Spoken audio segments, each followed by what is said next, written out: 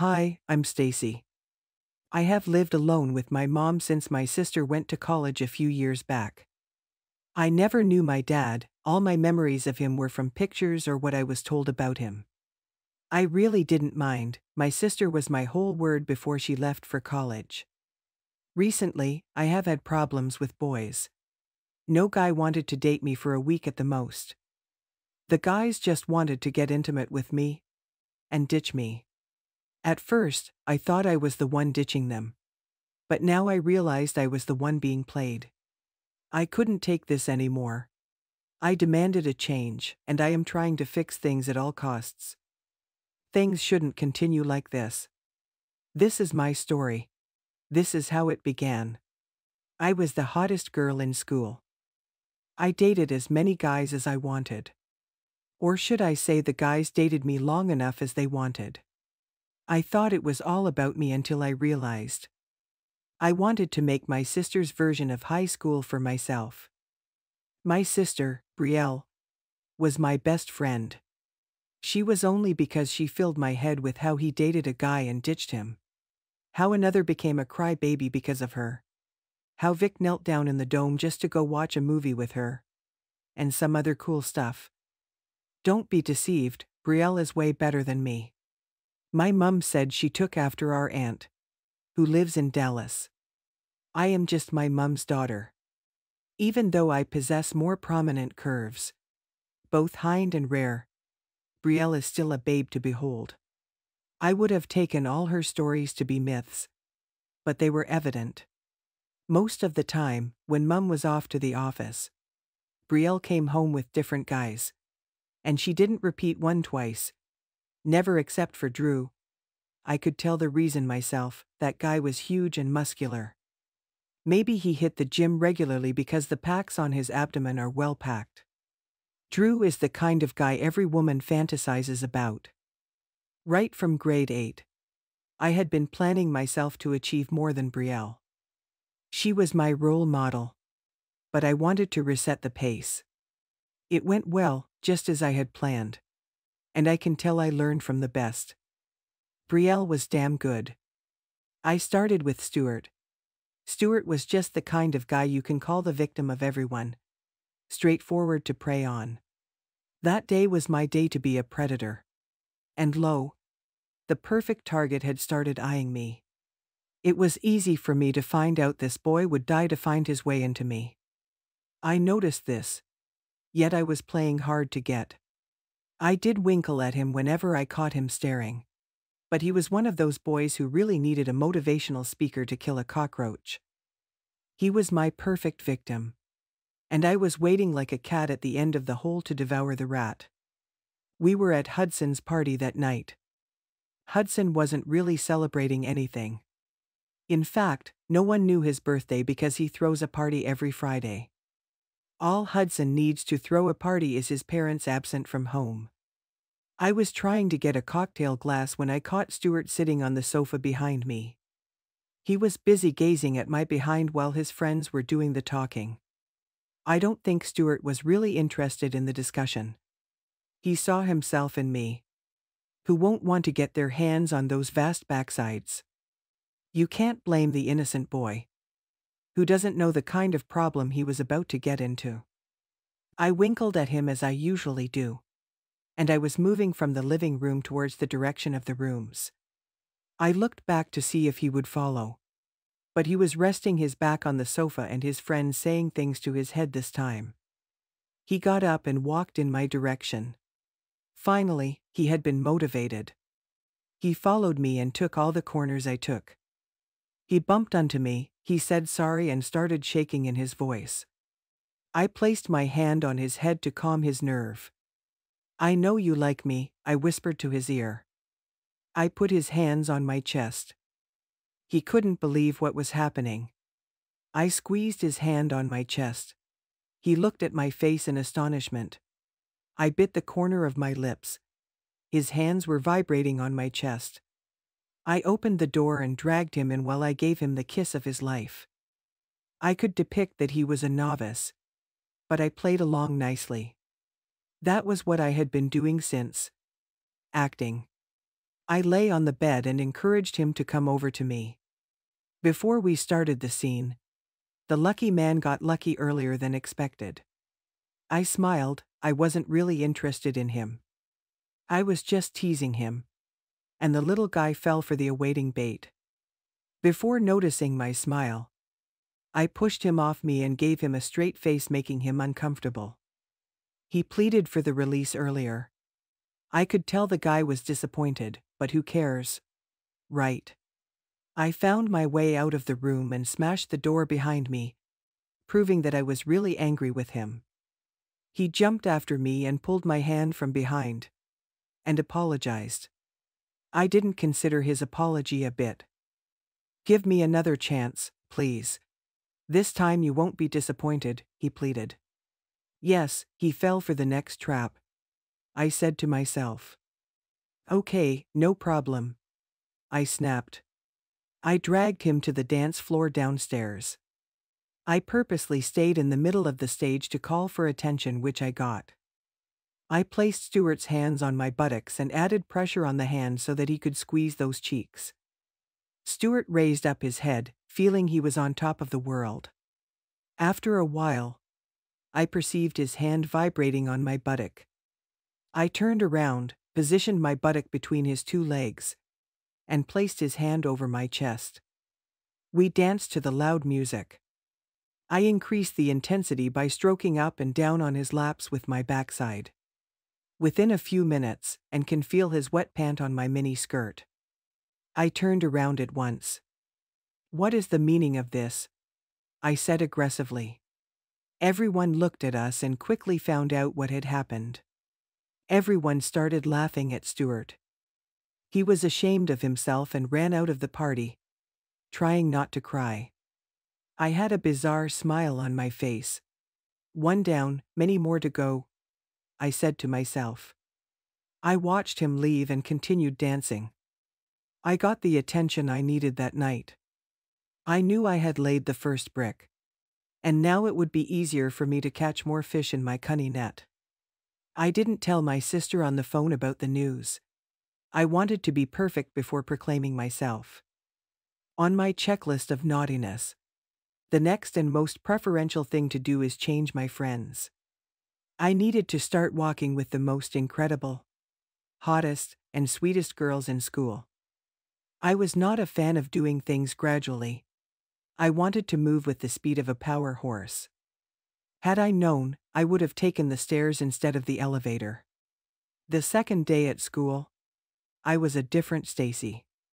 My friends couldn't understand, so they left me alone with my madness. I caught the attention of everyone.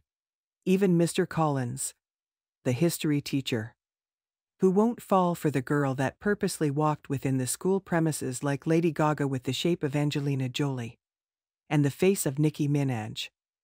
The focus of the school just changed from outstanding academic records to having an intimidating moment with me. "Hello, girlie," a voice standing next to my desk said. I knew that voice was Britney's, the head of the Beatles, a group that had been terrorizing the school with their stony beauty. "Hi, Britney," I said with the sweetest voice possible.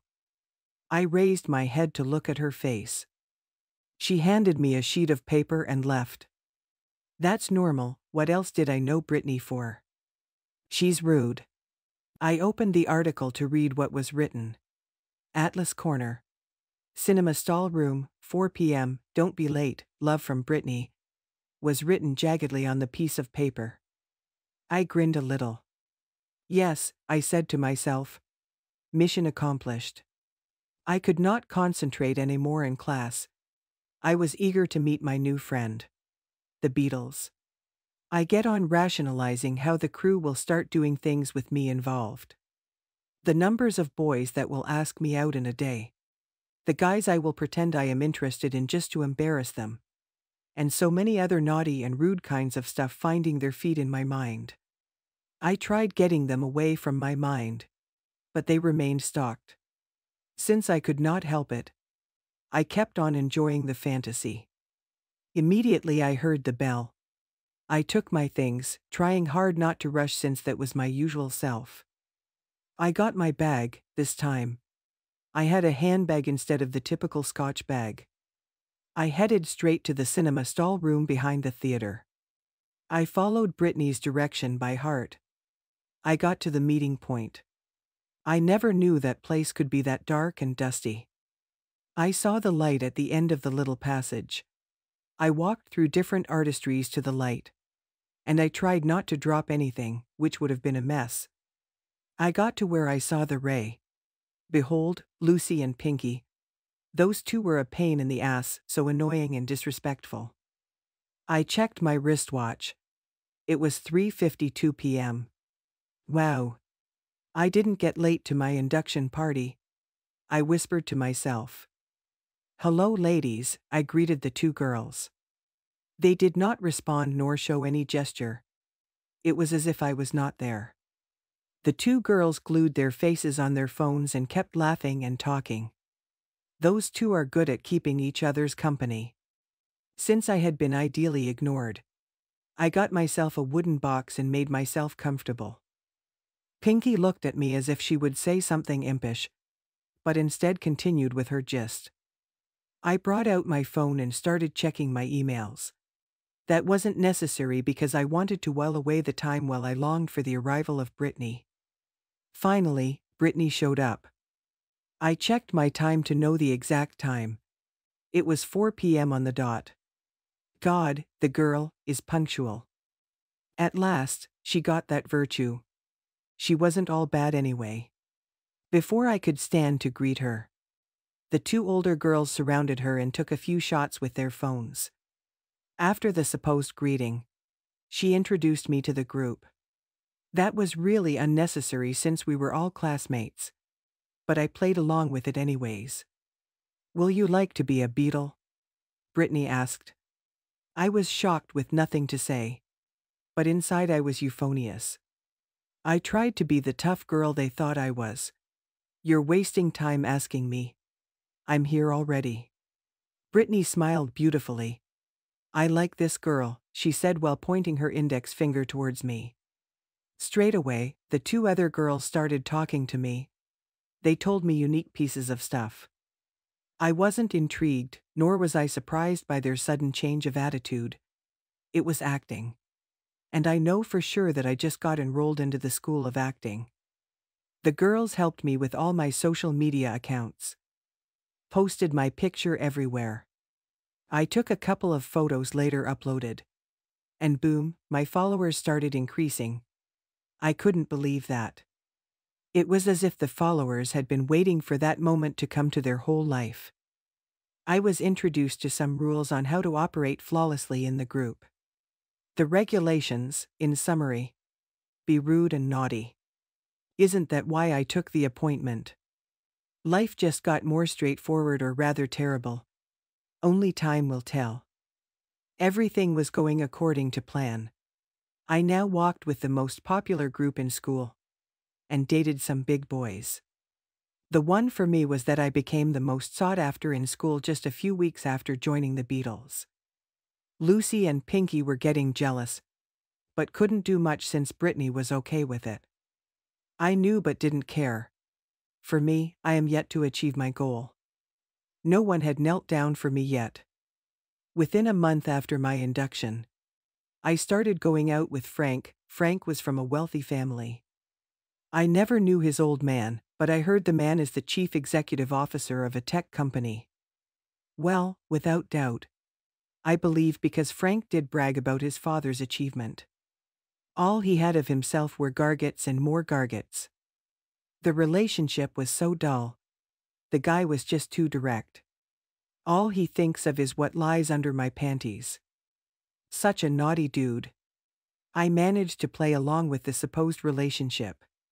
Frank had so much luxury stuff and went out with rich kids like him. He was fond of me. He showed me off to his friends every time as if I was a priceless antique to be auctioned.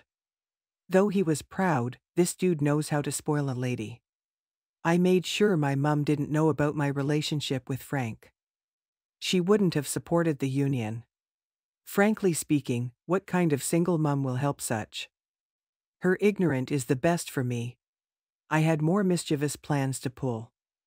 Frank had a party with his wealthy friends and decided to take me along one of those days. I saw this as a significant opportunity to pull the ditching string. I told my mum that I would be sleeping over in my friend's place. She agreed. I took off one of my beautiful dresses and a heel to match, and off I went. I stopped at Brittany's place to change into the gown. I called Frank and told him to come and pick me at Brittany's home. A few hours had gone, and finally, the lover boy showed up. I exchanged kisses and told him that Brittany would love to tag along with us. I made that up because I knew what Brittany was capable of. No problem, he said. While Brittany was getting changed, Frank and I were in the living room sharing a romantic moment. Brittany came down from her room. She caught us in the moment, she coughed, and the two of us detached in a hurry. Frank led us to a black limo waiting outside Brittany's house. Inside the limo, Frank was actually a pompous host. I didn't mind because he is notorious for that. Brittany, on the other hand, was just present physically. Since Frank handed her a glass of champagne, she had been with her phone. Sometimes it looks like that is her real world. And here it is, virtual. Frank and I tried to make chemistry. But it wasn't perfect since the two of us had a different reason for dating each other. And love is omitted. I was dating him because he is rich and famous. And I needed such a feat to prove myself in this new game I play. Frank was dating me because he just wanted to show his friends that he could catch big fish. The limo stopped at the entrance of a 5-star hotel. The driver opened the door with Brittany stepping out first. Then Frank, who helped me by taking my hands. It was like a fairy tale. So, many reporters were present. There were camera flashes everywhere. Brittany was eager to face the crowd to earn more popularity while Frank waved at them. But I was able to hide my face perfectly. My mum mustn't see such things. It was a grand entry, to be candid. I met several children of vibrant personnel in the state. Every person was VIP. The first time I enjoyed such a feat. Everything was going on smoothly. Brittany had succeeded in entangling herself with another boy. She disappeared with the new guy. I guessed someone went to get dirty. I couldn't do much. I purposely made sure Brittany was here so that I could pull a perfect trick. But now she's nowhere to be found. Actually, I enjoyed myself. It was an elaborate get-together. I got everything I never tasted by just demanding. The party was going on fine while I was looking for an opportunity to create a scene. Finally, Brittany was back in the room. And Frank was busy chatting with his friends about their most expensive possession. How is that a discussion? I really didn't fit in too much. But Brittany fitted in perfectly. The girl is Tiffany in the making. Such a good actress, I must oblige. The moment had finally come. I saw a glass of red wine with Frank. He was about to turn back when I rushed towards him, making him spill the wine on the silver-white dress I wore. "What have you done?" I retorted. It was a perfect first attack. He tried to draw me away from his friends and pleaded with me for the spillage. I pushed him back. "You ruined my dress," I shouted at him. Still trying to avoid the disgraceful moment. He wanted to draw me from the crowd. I slapped him. Where did that boldness come from? I couldn't believe I could do that. I was terrified within me, but yet every bit of my plan was coming to play in the perfect order. Just the way I wanted it. Brittany, doing what she knew how to do best, had started live streaming. Then the rich man's kid apologized. "I am very sorry, I didn't mean to spill the wine on your dress. You should understand that it was an accident." "Accident? I ruined my dress. And you said it was an accident," I barked. The rich kid went down on his knees and apologized. I got a glass of wine and poured the content on him. I regretted the action immediately. But the awesomeness on Brittany's face comforted me. Brittany and I left the party to her place. She praised me as if I had just conquered a gladiator. I wasn't pleased with myself. Who does that?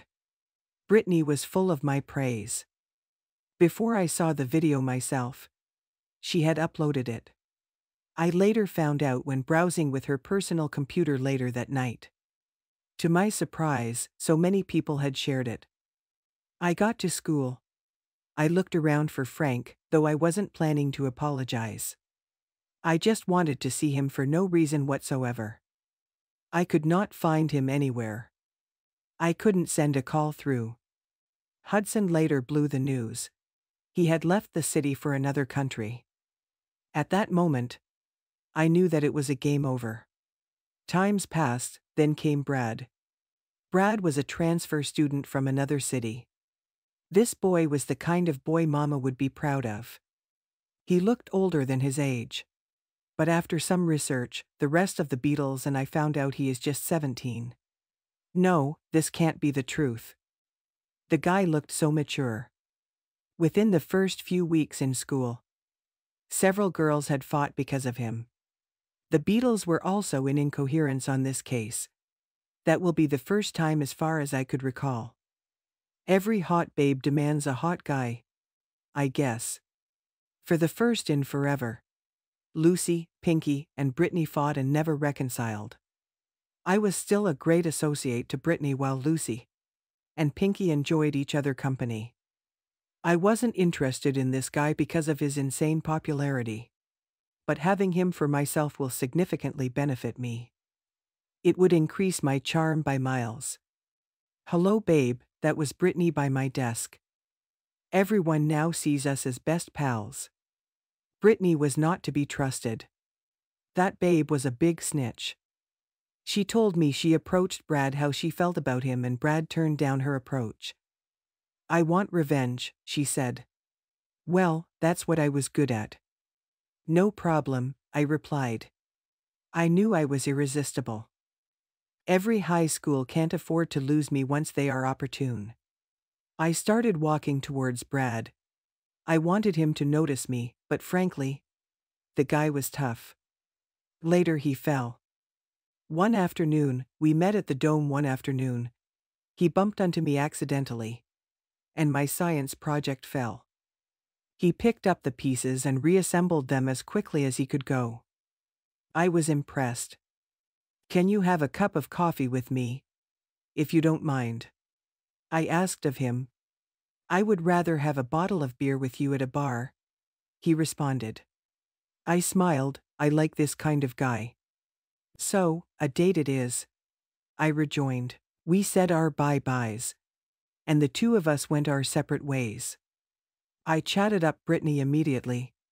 She was amazed. And she drew her plan. It was a perfect plan and would make this big guy have a significant fall. Brittany is undoubtedly next to the devil in deeds. After the chat, I started having mixed feelings. I wasn't so sure, but it was like I was beginning to like this dude. Brad is handsome, and to my experience, he is far from how Brittany described him. And everyone knows is that when Brittany said it is raining outside, you need to go and check for yourself. I decided to take note of this guy to see for myself. On Friday, Brad and I finally met at a bar to take some beers. The bartender didn't bother to ask for our age, judging by Brad's enormous stature. We got ourselves an empty site and yacked away the whole time. The boy was amusing to be with. I got drunk, don't judge me. I don't drink. He got us a taxi and took me home. Most guys would have taken advantage of me that night. But he didn't. He dropped me at the door and introduced himself to my mum. I slept off on the couch. The following day was a weekend. I woke at noon. My mum gave me a spicy soup to drink. I took it. I was damn hungry. She set the table for lunch. And while we were taking the meal, most of the dining discussion was about Brad. It seemed my mum liked him. And so was I. For the first time, I can say I am really interested in someone. Later that day, I called my sister. We chatted a lot. She told me that Mum had told her about the whole thing. We both laughed about it. I said about the association between the Beatles and me and how we separated. She advised me to detach myself from such friendship. I knew she was right, and she was speaking from experience. But I had gone deep into these things. I didn't know how to call it short anymore. Brad and I started seeing each other frequently. You could tell something was going on between the two of us, but there had not been any official proposal. So, friends are the best you could call this kind of thing. And for a while, I had not been on talking terms with Brittany. We were not in disagreement, but just that we can't agree on a thing anymore. I started walking with my old friends. They had been waiting for me to get myself out of the madness I was in. You could tell that Brielle talked some sense into me.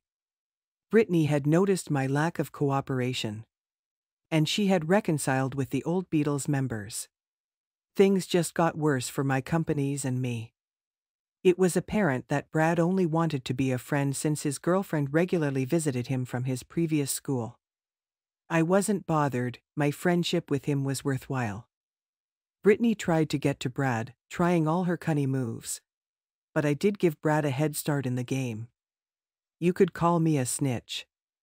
It is fine, I am tired of seeing people get hurt. Most guys later found out that Brad and I were just friends. The long-awaiting suitors started coming up with their approaches. This time I was unnecessarily rude as I was.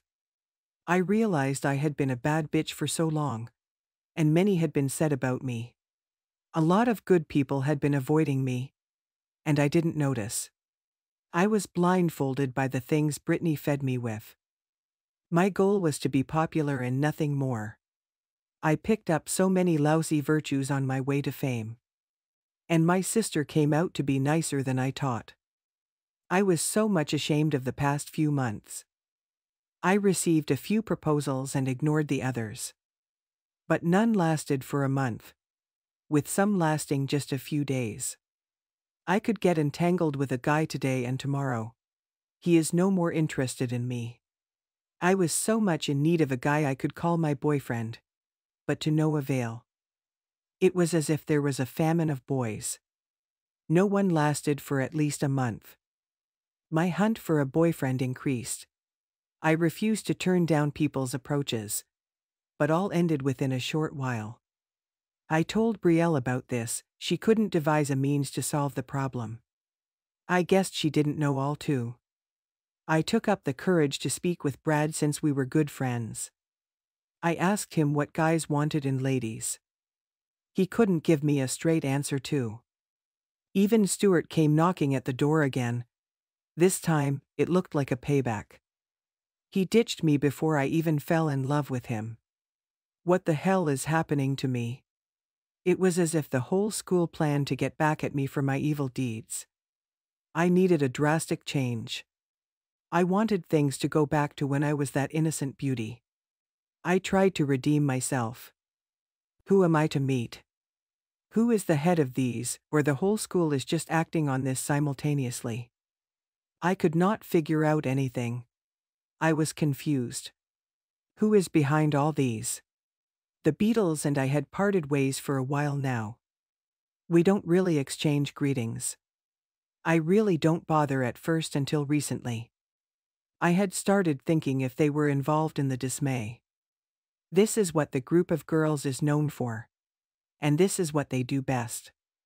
They are better at tarnishing images than doing well in school. I started suspecting their moves and began to keep tags on them, hunting them with their own skills. After several weeks of monitoring their movements, I could not take them red-handed even though all accusing fingers pointed at them. I started checking on my friends after a failed attempt on the Beatle. They weren't shady, to be candid, but I didn't want to leave any stone unturned. Checking on them is really convenient since we are always together. But I can't predict their actions once they get home. I made it a habit to sleep periodically at their place. Even though they stayed up at night, it wasn't a reason to call the accused. After another futile effort, I thought of Brad. Can Brad stoop so low to that level? I don't know who to trust and who not to. I began another investigating job on him. I could tell the guy noticed my motive but did not care since he didn't find any reason for me to do that. For sure, he is not the one, but since he knows about what is going on, he is still a suspect but not prime. Brielle is the next on my list. She is miles away from home, but I can't afford to get her off the list. She called me more often than she did in the past. We shared more moments together and chatted a lot about our lives. Some about her school life and maybe fashion and some girls' talk. Things were smoother betwixt us. She had been my best friend in the past, but now I think she can make something up. But wait, why will she want to do me any harm? What will she gain from that? I am her little sister, and she is my whole world. Even if I tried to pop my nose in her matters, I could not do that well since she barely came home. She only comes on holiday.